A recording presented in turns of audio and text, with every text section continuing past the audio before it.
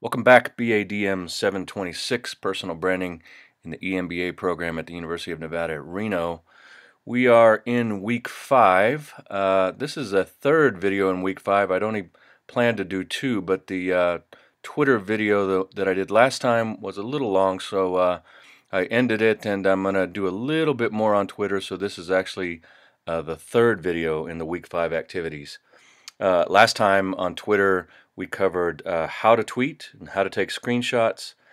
Today, I'm going to talk about some stuff in the assignment that I didn't talk about last time. I'm going to talk about hashtags briefly, how to add the UNR hashtag, UNR brand hashtag, and how to create a list and start finding people to follow, which is a challenge. So here I am back at the Twitter interface. Last time I tweeted from Hootsuite, which I like a lot. It's a free third-party provider that provides a dashboard. I can see the home feed, where I'm mentioned, and my sent tweets all in one page. You can't do that from Twitter. So as you can see here, I'm at my profile page. And at my profile page, I can see my sent tweets, but I'm actually going to have to navigate to a different page to see where people have mentioned me. And in this interface, it's called the @connect page. And I'd have to navigate to my home page to see the feed of the 1,100 people that I follow, and to send a tweet as well. So let's send a tweet and let's add the hashtag. I'm going to come over here to Google Plus. All of us are on Google Plus. I use this as a way to follow your blogs. So I'm asking you to post your blogs into Google Plus. And then I will just simply come down to your group and I will view all the blog posts that week quite easily. Here I'm in my MBA class, my on-campus MBA class this semester, and you can see all these blog posts from my MBA students are feeding right down in here.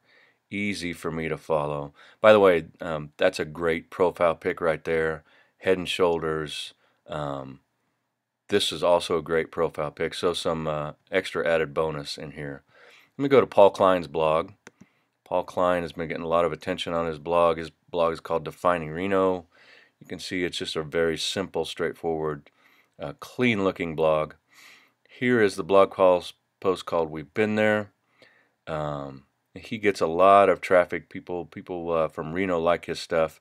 I'm going to come down to his Twitter button. Let's click on this and see if he's got his blog post set up the way we like it. And it is. If you can see here, there's the title, shortened hyperlink, via @PaulKleinReno. Now I'm going to add a hashtag. I'm going to actually add 2. I'm going to add the UNR brand hashtag, and I'm going to add a second one, I am Reno. So the UNR brand hashtag is a hashtag I've been using for several years to pull in all of the content from my students. And the I am Reno is a new one. We started this within the last month to kind of identify content from bloggers that are blogging about Reno. So the hashtag is simply an organizing mechanism. Anyone can use a hashtag. You don't need approval. You can make up any hashtag that you want.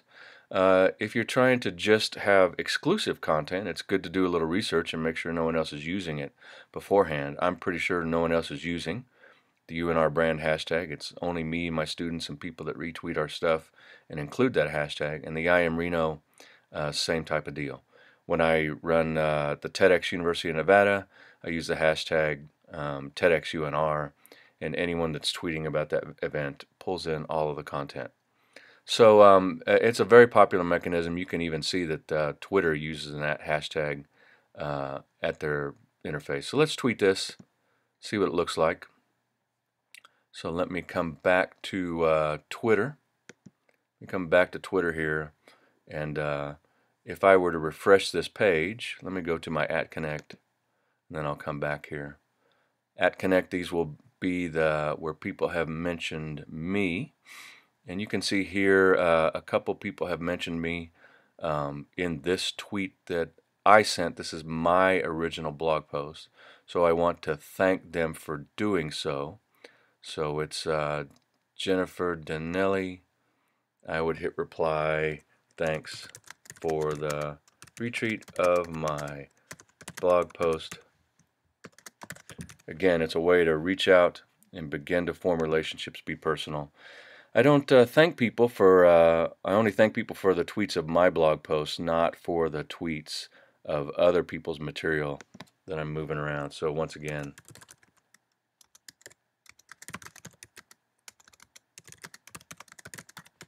thanks for the retweet of my blog post. There it goes. All right, so let's come back to my profile page, me. Let's look at that tweet. Here it is. We've been there. Shortened hyperlink, Paul Klein Reno. Now click on this hashtag UNR brand and you can see what it's doing. All it's doing is pulling in all of the content from people that use that hashtag. So, and these are my students. So this is a current student, former student, current student, undergraduate students, all of my students who are using this hashtag in their tweets. And so if you will use this hashtag once, as I say in the assignment, you'll be able to see each other on Twitter. You'll be able to find each other on Twitter as you use this hashtag. So another thing I want to do is I want you to add lists, and you add lists again from the profile page. If you come over here to the left, you can see this list. So lists, when they appeared in 2010, they were extremely helpful. A really good mechanism to help us find people in our value stream that tweet about, blog about things, same things that are similar to what we do. I have a number of lists. So my very first list was Leadership in Reno.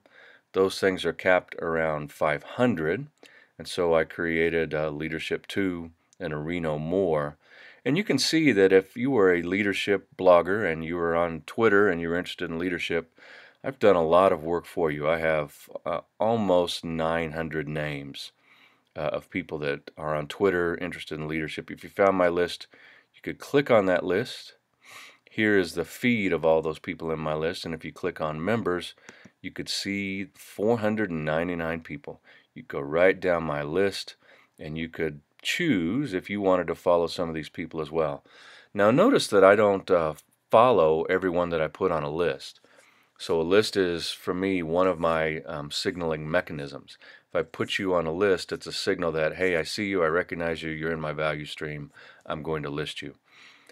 My personal rule for following, and you'll have to develop your own, is I only follow the people that I can help. So as a general rule, I only follow people that are blogging. As if you're blogging, I can help you by reading your blog, commenting on your blog, tweeting your blog. And again, I help you for the purpose of getting you to notice me and maybe you helping me, because I want you to read my blog, comment on my blog, tweet my blog. So I do for you what I want you to do for me.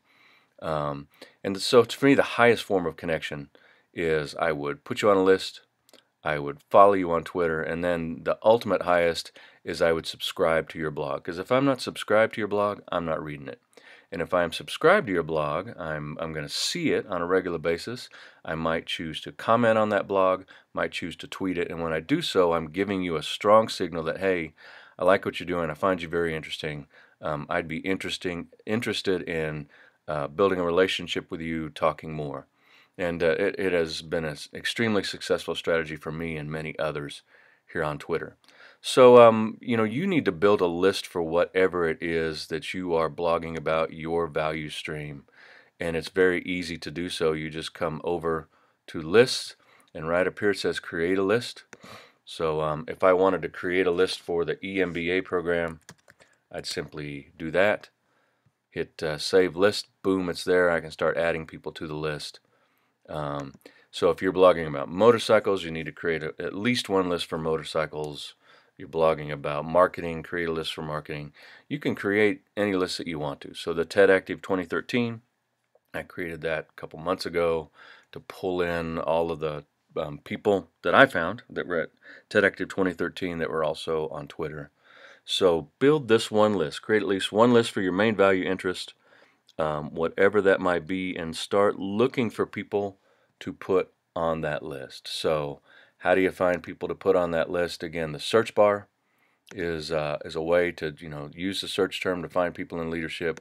The discover is another way to start looking for people that it's going to suggest for you. So let me see if I found Emma here. Let me go to her profile, and if I'm not following her, but if I wanted to put her on a list, I just open this bar up and say add or remove from lists, and I could, let's say, add her to leadership too if I wanted to. Just that easy. Now, I'm not sure if she's a leadership blogger, so I'm not going to do that, but you can see how easy it is to add someone to your list.